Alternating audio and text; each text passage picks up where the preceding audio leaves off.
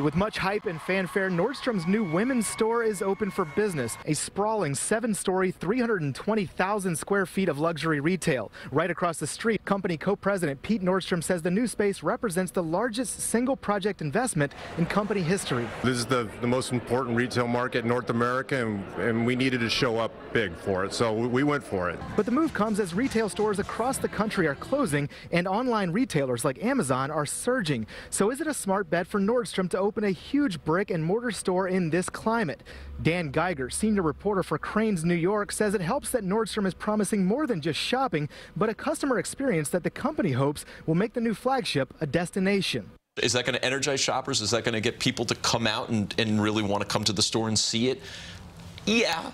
Is it going to be enough to make the whole thing profitable? We'll have to see. The new women's store has 7 restaurants and bars, along with online pickup and return services.